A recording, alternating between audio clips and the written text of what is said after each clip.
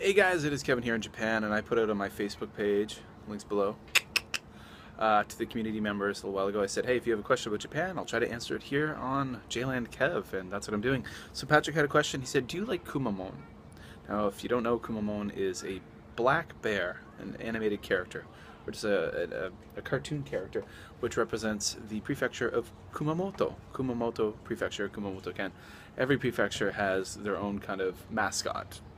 Every city has their own mascot. Pretty much every ward, every city has a mascot. Cute, kawaii mascot. And Kumamon won some award a couple of years ago, being the best mascot in Japan, representing prefecture. It became super popular. And Kumamoto is very well known for its farming and its produce. So, for example, at my local supermarket, it's filled with a lot of stuff from Kumamon, from that's my son talking to me. I can't go anywhere without them just following me around. They won't let me make videos.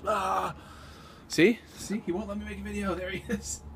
But yeah, so they all have the symbol, this cute bear, and I think it's cool. I mean, this symbol has really, Kumamon has really helped the prefecture of Kumamoto. Probably brought millions upon millions upon millions of dollars into their economy. I don't mind him. It's cool. He's all over the place. You can buy like Kumamon stationery, toys, anywhere you go. Like any 100 yen shop in Japan has stuff, Kumamon stuff. And hey, I'm for it. It's cute. Kids like it.